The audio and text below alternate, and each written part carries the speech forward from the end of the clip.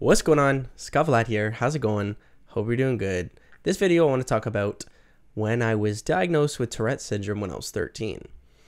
So when I was 13, I was diagnosed with Tourette's. I didn't think anything about it at the time. I was just going with the flow and I ended up getting diagnosed with it.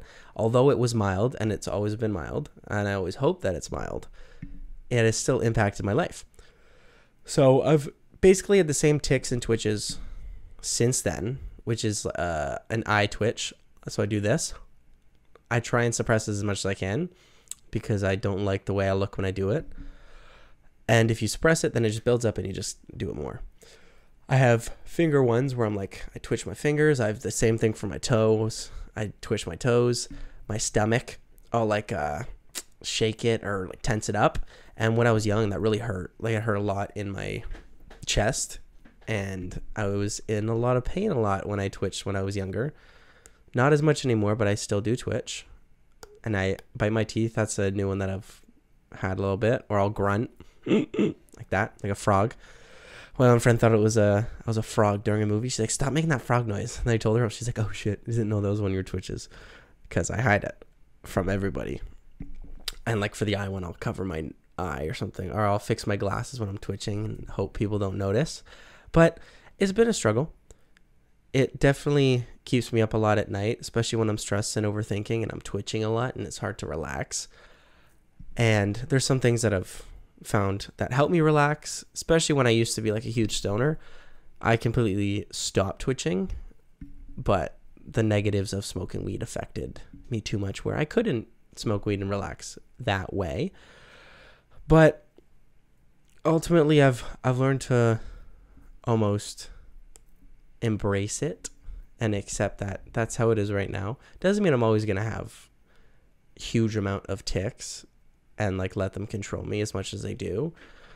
And that's the goal, you know, to ultimately reduce the tics. And as much as I don't believe in the label of like mental health diagnoses and all the time, that is a fact that I do twitch. I do have tics. I have OCD, which encompasses Tourette's.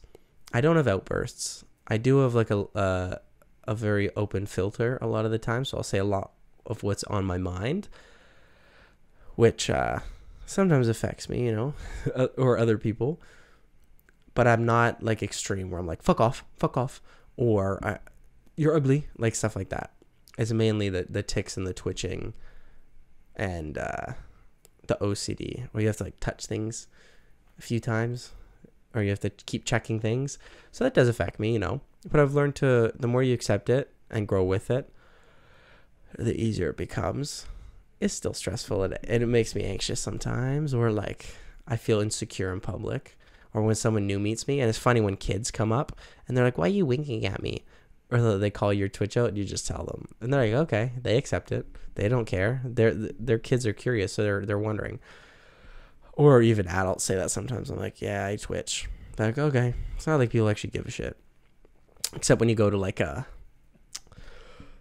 bar or something and it happens to be a Coke bar. I don't do Coke. But like the city where I live, a lot of people do cocaine. And they look like a tweaker. Like I'm like...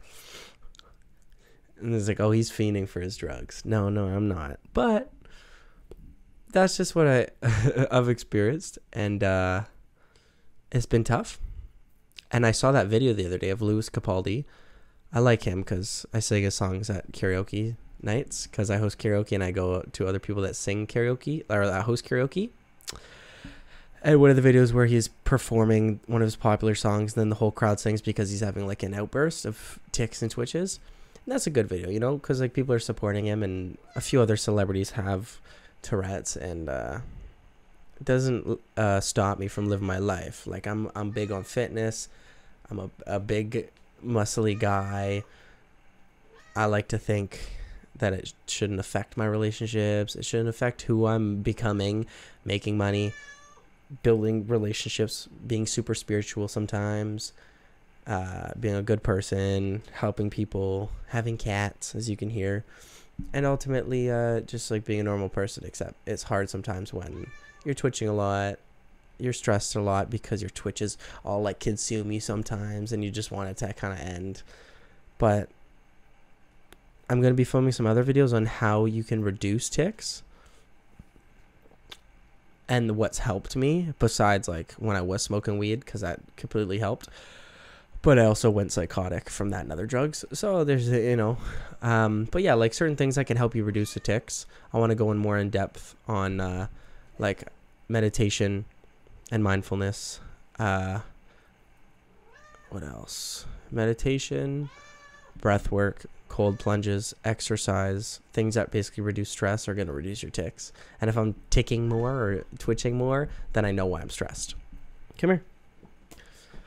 But anyways, this is just a update video of what I want to be talking about and what I'm going to be talking about a little bit. More mental health, spirituality, Tourette's, fitness, health, and hopefully I can help some people out. Anyways, I'm out of here. Hope you enjoyed the video. Comment if you have Tourette's, or if you want to know more about Tourette's. I'm going to be posting more, so love you. Peace.